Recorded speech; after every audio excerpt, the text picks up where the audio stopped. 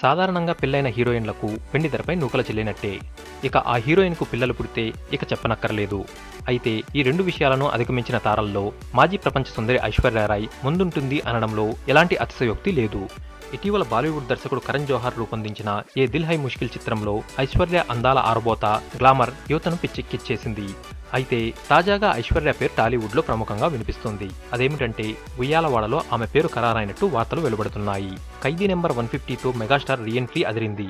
ఆ చిత్రం తర్వాత తన 151వ సినిమాగా ఉయ్యాలవాడ నరసింహారెడ్డి అనే చిత్రంపై ప్రస్తుతం మెగాస్టార్ దృష్టి పెట్టారు.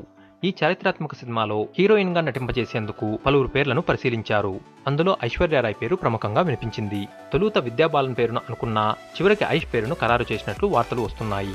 త్వరలో అధికారికంగా ప్రకటన కూడా వెలువడే అవకాశం ఉందని ఫిలిం నగర్ లో ప్రచారం జరుగుతోంది. మరోవైపు mega power star Ram Charan చిత్రంలోనూ Aishwarya Roy నటించే అవకాశాలున్నాయని మరో వార్త మీడియాలో విస్తృతంగా ప్రచారం జరుగుతోంది.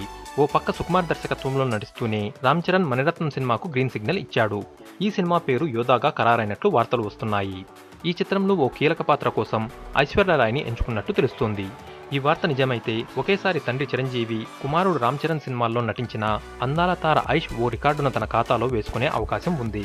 ఒకవేళ అదే నిజమైతే గనుక మెగా అభిమానులకు పండగే పండుగ. ఈ వార్తలో ఎంత నిజముందో తెలియదు కానీ సోషల్ మీడియాలో మెగా అభిమానులు విశేషంగా స్పందిస్తున్నారు.